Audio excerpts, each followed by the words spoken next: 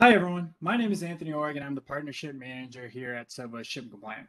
I have the pleasure of working with our integrated technology partners that enable DTC shippers to leverage real-time, alcohol-specific tax rates and compliance checks at the time of transaction, and much more. This is the first edition of our Partner Spotlight series, which is meant to highlight our partners, showcase what they offer, and look at how their integration works with Sovos ShipCompliant. In this first edition of our Partner Spotlight, I'm happy to have Patrick Stroud and Kevin McFadden from Bloom join me today. Patrick, Kevin, could you guys introduce yourselves? Yeah, sure thing, Anthony.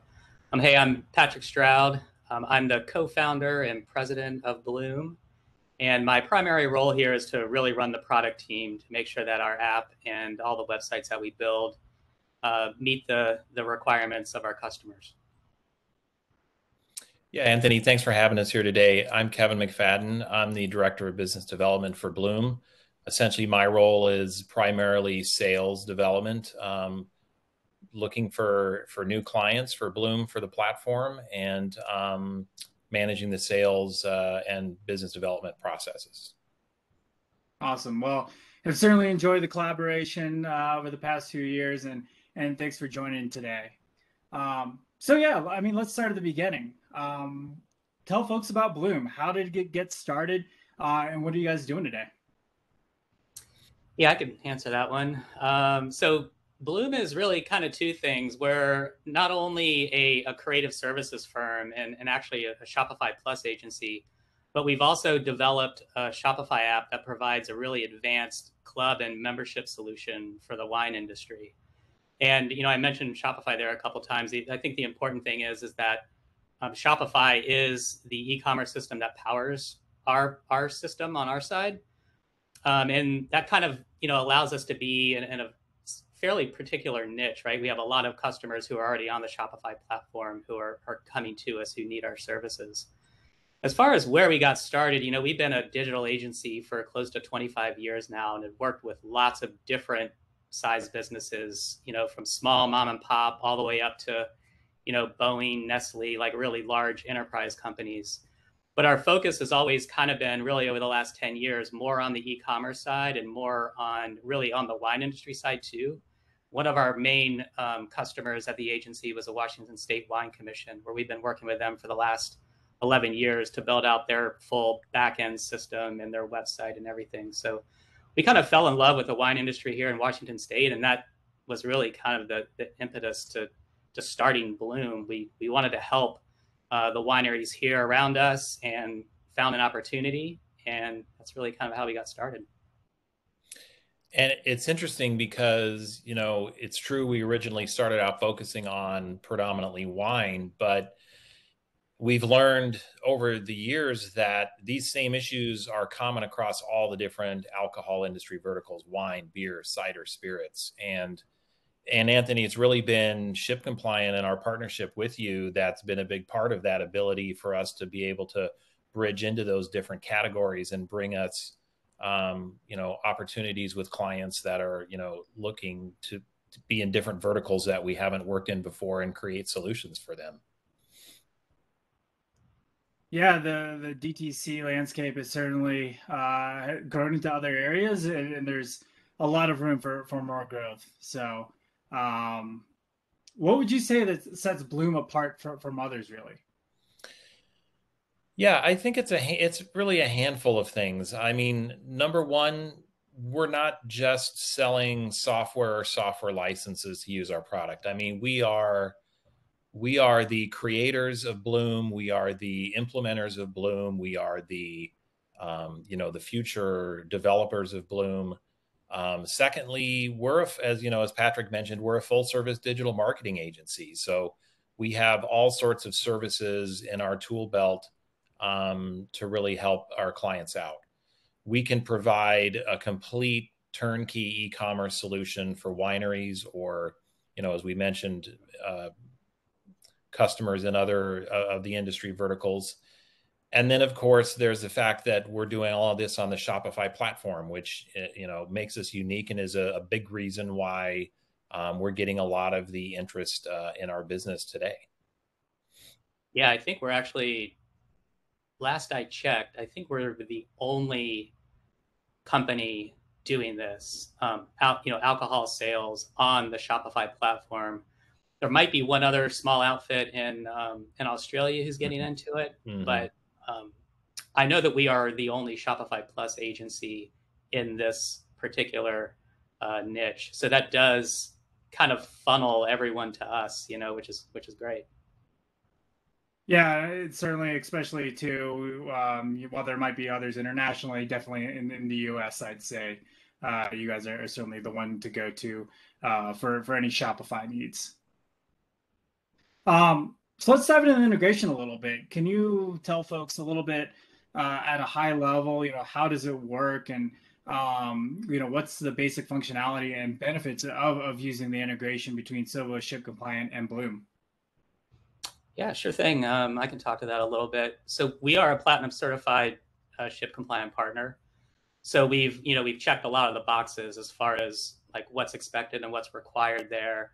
But one of the cool things about what our product does that might be a little bit different from others is that the Bloom application actually will sync up Shopify products with products within ShipCompliant. So that saves a lot of time and energy for customers who have already created their products in one or the other platforms, and they don't have to recreate them necessarily. They just have to add a couple bits of data to make sure that they sync up. So that's pretty cool. The other thing, about how it works is when orders come into Shopify, we run them through a bunch of different processes. One of them is checking for compliance if they have the ShipCompliant integration turned on. And so we immediately reach out to ShipCompliant, send all the order information. We receive a response back from ShipCompliant on whether or not it's compliant or not. If it is, that's great. We have the thumbs up, we commit the order in, and then ShipCompliant takes it from there for reporting and fulfillment purposes. If it isn't compliant, we get that error message back from ShipCompliant, and we report that on the order to our customers. And of course, orders are tagged, so they're easily searched. So you can actually, find all of the orders that need to be possibly rechecked for compliance or fixed if needed. There's the occasional case where maybe someone's ordered too much wine and they just need to reduce it down from a case to 6 bottles or something, and then recommit that order. So it really is like a full end-to-end integration. I guess the other thing to note too is that once the fulfillment provider sends the shipment status and tracking code into ShipCompliant, then we automatically grab that and mark our orders as fulfilled and provide the tracking information, which immediately sends out all the shipment notification emails from Shopify. So it is a really robust solution, and we're excited to continue to develop on it. Seems like there's always something we can do to enhance it. So looking forward to doing that. Yeah, it's always a really interesting phone call with potential clients who, maybe have been referred to us by Anthony or someone on his team, to sit down and have a talk with them to explain how the integration works, because I think they see it as this really complicated landscape of information having to flow back and forth. And when you could just take them into a Shopify demo session and show them where the messages show up and show them where the tags are showing up and how the information is flowing, there's almost like this, almost like a sense of relief where they kind of realize, okay, so that's what it's doing, and it's fairly straightforward, and it's not rocket science, and it's a very effective solution that solves a lot of problems from a technological standpoint and automates it. Yeah, absolutely. And I think also too, the first thing that you mentioned, that product sync, reducing that manual entry, for our end client is huge, especially when it comes to implementation, if they're launching new products. So yeah, all in all, it's a seamless integration from our end as well, and one that's also pretty easy to set up. So you kind of touched on this a little bit. Where we're now working with breweries, distilleries, cideries. What would you say? Who's a good fit for your products and services? And can you share a success story on top of that as well? Yeah, sure. I'll take that. So I think ideally, kind of the defining characteristic is we're looking for companies that want to put their customer slash user experience like at the top of the list of things they want out of their e-commerce business. And that's really what the whole fundamental, perspective of Shopify is. Why can't buying a bottle of wine online be as easy as it is for me to buy a pair of pants? And that's really what we're trying to deliver for these vendors in this market space. And on top of that, in the end, it's entirely not about just selling alcohol. It's about wrapping all of the components together and making it almost product agnostic in terms of what you're buying and how you're buying it. There's a product and you want to buy it and you want to get it shipped to you, and it should happen as easily and with as little footsteps and roadblocks as possible. So it's really about putting all those pieces together and making it a successful platform. To that point, I think, to me, one of the most interesting success stories we've had is we now have a client that's using Bloom, and they don't even sell alcohol. They are members of a wine club that uses our software, and they enjoyed how it works so much that they're now using Bloom to run an olive oil and vinegar club, which doesn't get into the alcohol space at all. They just like how the platform works. And so at some point, our solution is really a membership management platform as opposed to an alcohol DTC platform. So it's just been interesting to watch the advancement and the migration of the features and benefits into different areas. When I think about success too, I don't necessarily think about a single customer who's been successful with the platform, but more about the group of customers who, what I call, they get it, right? They can see the broad view of the entire ecosystem. So it's not just, like Kevin said, it's not just about creating the ability for someone to purchase wine online. With Shopify, there are so many different applications that you can plug into it that just expands almost exponentially what you can do with the platform. So I'm talking about things like integrating just about any digital marketing platform into the system. And there's companies like Klaviyo and MailChimp who have already built really strong integrations with it. You think about things like in-person or today virtual experiences, right? There's applications that allow you to extend your sales channels into experiences like that. You have loyalty programs like Yotpo and Smile.io. Those are, also tightly integrated into the system. And then for the bigger customers, the ones who want to integrate with ERP and CRM and, those type of inventory management systems, order management systems, customer data platforms, all of that Shopify is kind of built for it. And it's, the customers who I really think are succeeding on the platform have embraced that aspect of it and are utilizing all those in a very strategic way to really help them grow their business. So it seems like the Shopify ecosystem, if someone has a problem, there's a solution to it. Is that a good way to sum it up? Yeah, it's a good way to sum it up. And ShipCompliant fits into that as well, right? It's like if you're using ShipCompliant, then boom, we've got the integration. So it's really, just about anything you can imagine that you want to do, you can do it on the platform. You just have to have that vision and have the desire to kind of step back a little bit from what you've been doing in the past, maybe, and forward think, 4 or 5 years and ask yourself, what do we really want to be in 4 or 5 years? And then use the platform and ecosystem to get you there. Yeah. Yeah, that's kind of a good segue actually into the next question I had is, what advice would you give someone who's first starting to sell alcohol, DTC, or someone who's, looking to make changes and grow their DTC channel? Yeah. Yeah, I mean, it kind of relates to what I was talking about, I guess, is that there isn't really a magic bullet or here's the solution if you want to start selling alcohol online. It really does, in our opinion, and based on experience of having a digital agency for close to 25 years and just understanding the complexities of growing a business, it really requires several things to be happening at the same time, and they all need to be done pretty well together.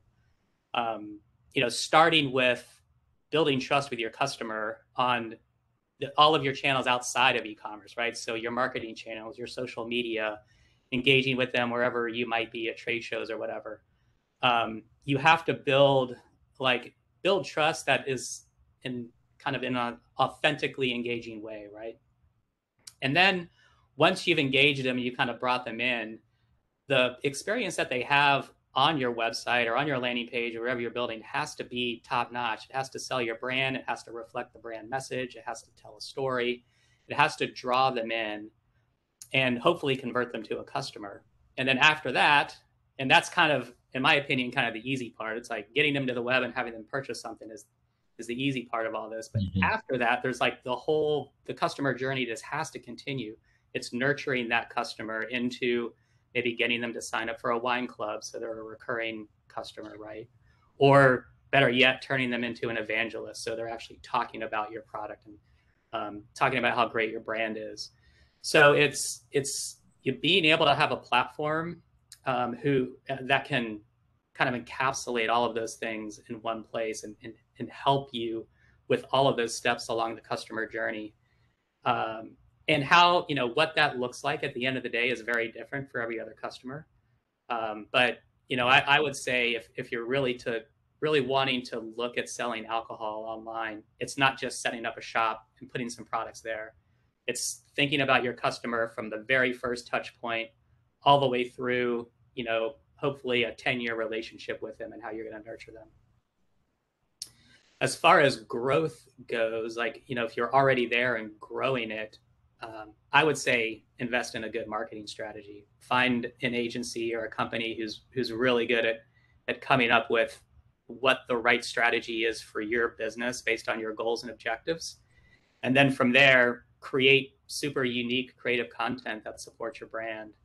I think if you're already doing a good job on, just the basics of DTC, really zeroing in on that marketing strategy and that content and, providing, interesting, customizable, flexible ways for those customers to interact with that content, maybe create memberships, maybe create subscriptions. Really kind of taking it from a strategic standpoint, I think is really the best approach. Mm-hmm. Yeah, I think that's all great advice, and seems to all start at that trust step, right? Building trust with your customer first. So, what else do you want folks to know about Bloom? What's on the horizon for you guys? What's new and upcoming? I think it's really important to us. I mean, in terms of what we want people to know is that it's really important to us that our clients see and recognize the amount of value in the services that we're providing. That's really, again, that's also part of that whole trust piece. And honestly, we understand that we might not be the right fit for everyone. And that's just a reality of this sector.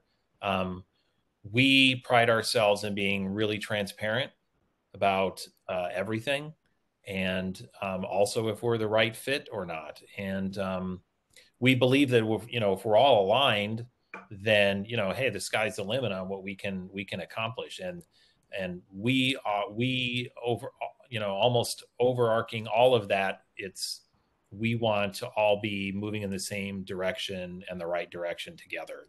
Those are the best projects. Those are the most successful projects. Those are the most fun projects, is when we're all working that together. And that's when the most capability can come out as well. As far as what's on the horizon, Patrick, maybe you want to share a little bit about, kind of our roadmap. Yeah. Before that, just to follow up a little bit on what you were saying there, Kevin, I think it's also important for customers to understand that, you know, I mentioned earlier, like thinking 4 or 5 years ahead, like really think about where you want to be. That is our mindset. And so we have a lot of customers moving from other platforms. You know, maybe they've been using them for 8 or 10 years. And it's really important that that kind of, we call it sort of the legacy mindset, can be to a degree left behind.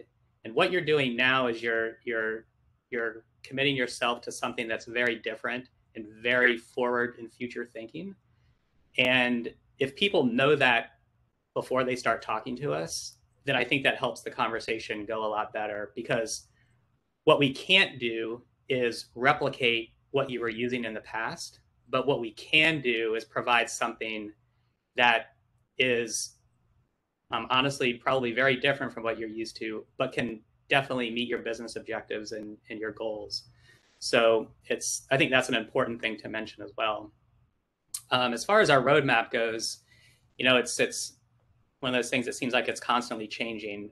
Working with Shopify is awesome. You know, they provide so much to us, but at the same time, they have a roadmap too that we have to follow. And even being a partner with them, they aren't always, you know, 100% clear on exactly where they're headed. So oftentimes our roadmap is following their roadmap.